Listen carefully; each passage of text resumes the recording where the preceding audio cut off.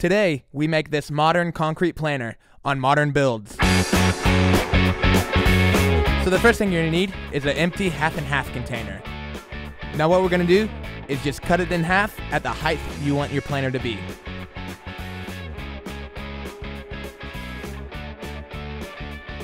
So after you've got that cut, it's time to mix some concrete. And the cool thing about this project is you don't need very much, so you can just use some leftover from another project.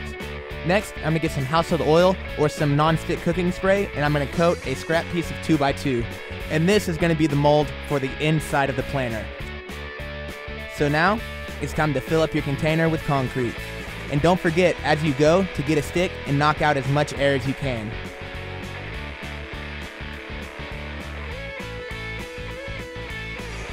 So as you can see, with the concrete in there, the cardboard sort of bows out. So to fix this, I just got some scrap wood and some clamps and squared it up.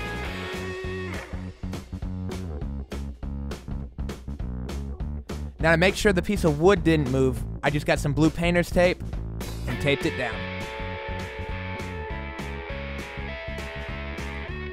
Don't forget to let it dry overnight, and then once it is, you can cut away the cardboard. Now the wood is probably going to stick a little bit. It's tough to get out. So a trick that I found you can do is just to get a razor blade and use that to kind of cut away at the concrete right against it. And then you can pry it out pretty easy.